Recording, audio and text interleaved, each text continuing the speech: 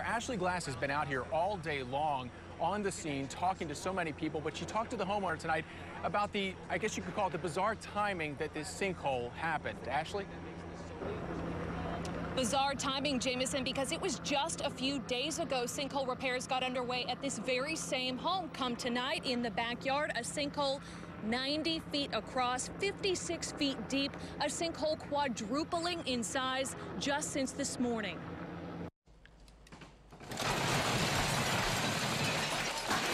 The Dupree family home crumbling.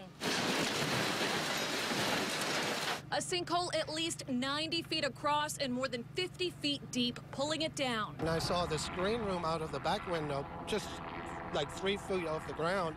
So I knew there was something going on sinkhole-wise. Mike Dupree's daughter, Ivy, the first to hear the monster this morning. I thought maybe it was the screen or the screen door not closing right, or someone was trying to break in, but I didn't expect this. The Duprees escaping, but struck by the timing of this massive sinkhole.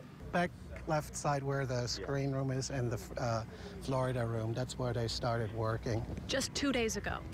2 days ago, they started the filling. Before that, they had to drill all these pipes down. Repairs just getting underway 48 hours ago on what Dupree describes as minor sinkhole activity at his home. This picture exclusive to ABC Action News from the company heading up repairs, snapped 2 years ago. The house in good shape.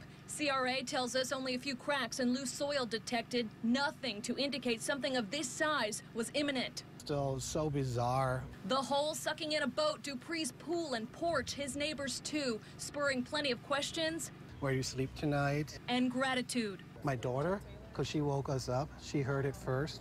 She heard it and she was right, there was something wrong. That's it. You know, I'm glad we got out, and all the rest and all the things that will follow, we find out and we figure it out.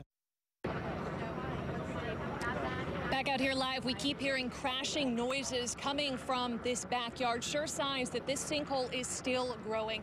At this very hour, I'm told 2 homes are condemned because of the sinkhole. Those homes likely to be torn down tomorrow. Live in Dunedin, Ashley Glass, ABC Action News.